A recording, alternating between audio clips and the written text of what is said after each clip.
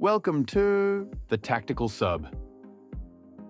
In this video, we review my AFLW team in round 6 and discuss my trades ahead of the final AFLW double game week.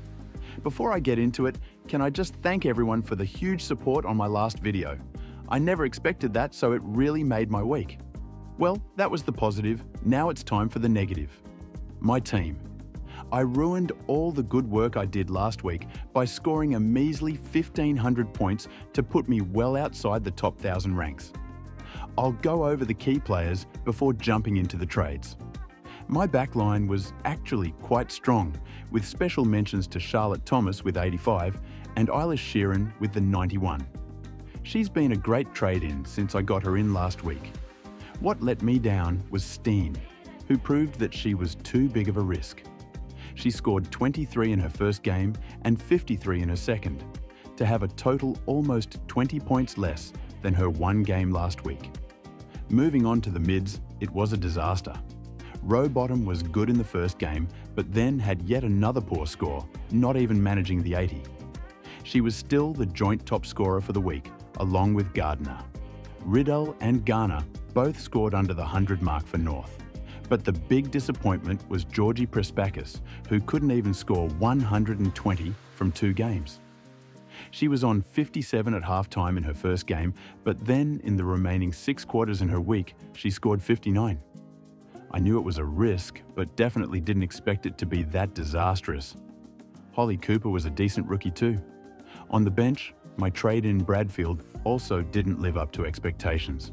O'Dowd was good in the rucks, as this was my first week fielding her. Like the midfield, my forward line was also terrible.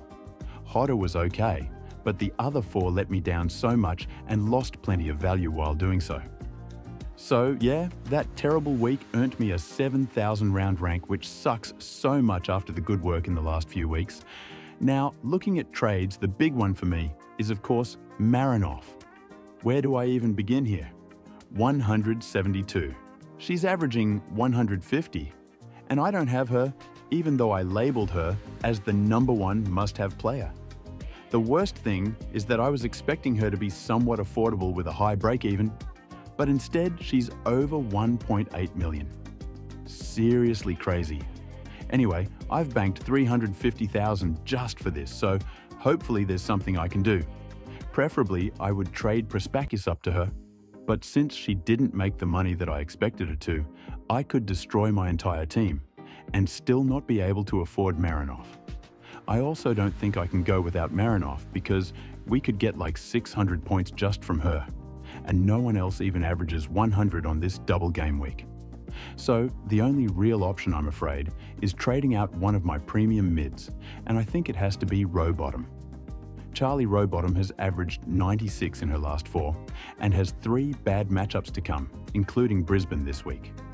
To fund this move, I have 2 options. One is to trade Fiedler down to Vukic, who scored decently this week. Then I would have 1 trade left to straight swap someone.